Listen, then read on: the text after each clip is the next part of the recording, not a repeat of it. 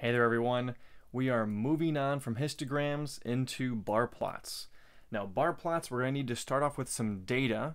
I've got a laughs matrix defined here for the number of times I've laughed each day of the week. Simple way to start off a bar plot is going to use the bar command and then the array that you want to plot. We're going to get a bar that has the height of these values in the matrix. So the first value had 12, the second value had 20, third value was 8, and so forth. Now, I want these to be labeled not 1, 2, 3, 4, 5, and so forth, but to be actual days of the week. To do this, you have to use the set gca command and provide the input xticklabel and then another array here. These are going to be weekdays for me, and I need to define weekdays out here as a cell array. This is important. This is one of the few applications that I see in plotting that uses cell arrays. It's simply a different way to store data. Okay, it's a different data type that's not super common. Don't worry about it too much. All you need to know is that cell arrays take these curly braces. Inside, I'm going to give the days of the week. Here we go. We've got all the days of the week defined. Those are inputted here. Let's go ahead and run this. And there we see Monday, Tuesday, Wednesday, and so forth. And our other plot features that we can add in, of course, we can give a Y label, we can give a title, add a grid, make this a bit more robust.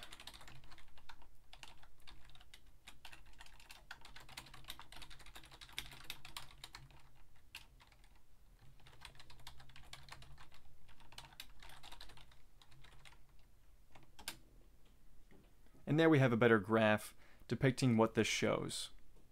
This is one option for your bar plots.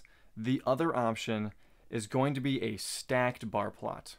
Okay, stacked bar plots will include multiple categories of data on one bar.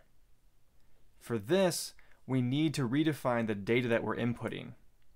Each row of this data is going to be stacked on top of each other to make one single bar like we have for Monday. So now we actually need a 7 by 3 data, or 7 by however many. So I'm going to do some enters here. Give me a sec as I reformat this. We're going to go ahead and use the bar plot for laughs again. We're still going to change this to weekdays. Let's take a look and see what this views as. Alright, this is side by side. Not the stacked we want yet. This is another version of bar plots, by the way, as you guys can probably tell. Just simply providing the information side by side. If you want this to be stacked, you need to go into your bar command and add this second argument stacked.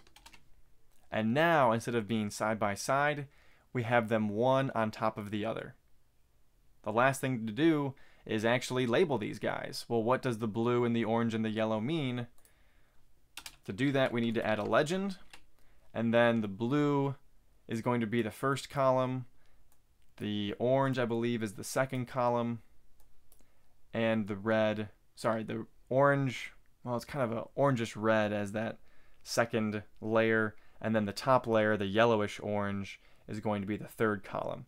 And we'll just provide these as such. This will be when I laugh with others. This is when I laugh alone. This is when others laugh at me.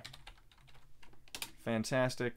There we see laugh with others, laughing alone, and others, well, others at me. Great.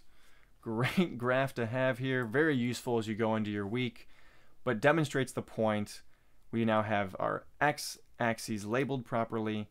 We have our stacked bar plot, and we have the legends defining those bar plots. Those are your 3 basic types. Hope you enjoyed this video. Stay tuned because we're doing pie plots next.